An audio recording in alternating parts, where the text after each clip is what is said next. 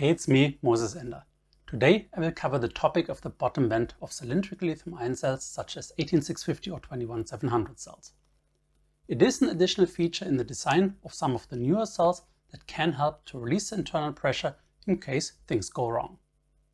The topic is related to my previous videos about the CID and the mandrel, so if you haven't seen them yet, please check the links at the end of this video.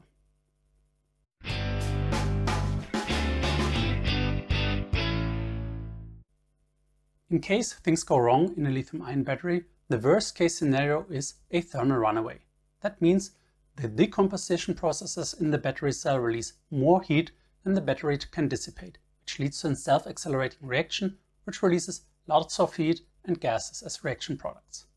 As a consequence, the pressure inside the cell increases rapidly, and to avoid an explosion of the cell, this pressure must be released in a controlled way. This job is typically done by the vent structure that is part of the CID assembly in the top cap of cylindrical cells. But especially in cells that are designed for high energy density or high capacity, the vent in the top cap is sometimes not sufficient to release the gases fast enough. And there are several possible reasons for that. First, higher capacity materials and designs store more energy in the same volume. So if something goes wrong, it also releases more energy, leading to a more violent reaction. The second reason can be the location where the thermal runaway starts within the cell. If it is close to the bottom of the cell, the gas has to go through the long direction of the cell until it reaches the vent, leading to higher pressures inside the cell, which could breach the cell housing. And third, the top cap vent can be blocked by the interior of the cell, be it the mandrel or the electrodes. In such cases, the gas might not exit the cell fast enough, leading to pressure peaks and, worst case, an uncontrolled breach. There are a couple of mitigation options to avoid this risk of an uncontrolled breach. It can be a lower triggering pressure of the vent, a larger vent cross-section in the top cap, a mandrel in the core of the cell that stabilizes the jelly roll and support the gas transport to the top cap, or an increase of the cell housing thickness.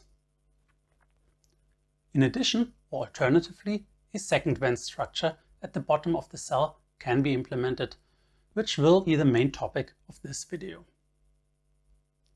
The bottom vent reduces the risk of an uncontrolled rupture or explosion of the cell through decrimping, sidewall rupture, or bottom rupture. A nice visualization of the working principle of the bottom vent is shown in this high-speed X-ray video from Donal Finegan. He has recorded an 18650 cell with a bottom vent while undergoing a thermal runaway. First, you see some slight movement of the jelly roll due to the gas generation. Then the bottom part of the housing bends outwards and a gas pocket forms before the vent opens and releases the gas.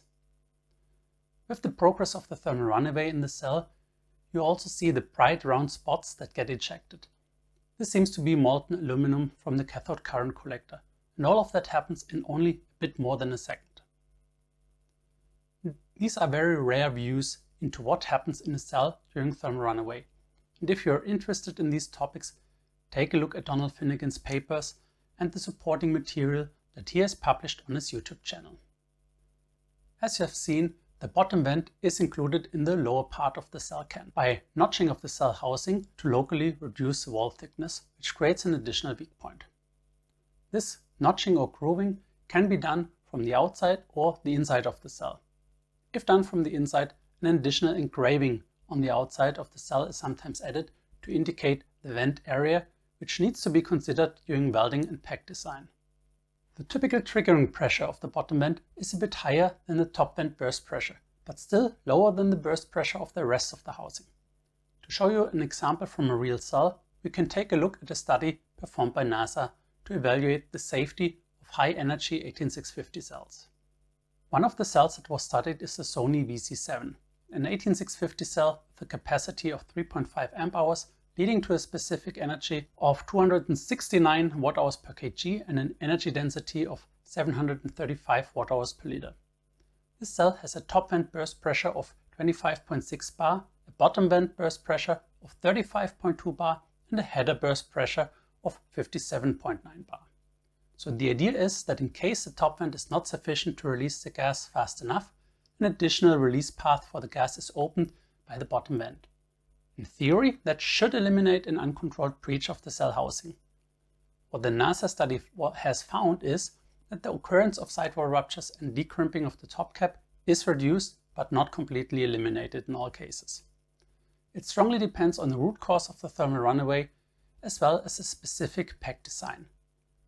So this point has to be investigated in specific pack designs and failure modes in case you need a quantitative evaluation of the effectiveness of the bottom vent. In general, the bottom vent is a comparably easy method to increase the safety of a cylindrical cell, which effectively reduces the risk of an uncontrolled breach of the cell housing. That's it for today. I hope you found this video interesting and learned something new. If so, please leave a like and subscribe. And in case you have further questions or remarks, please let me know in the comments below. See you in one of my next videos. Till then, stay safe and stay charged.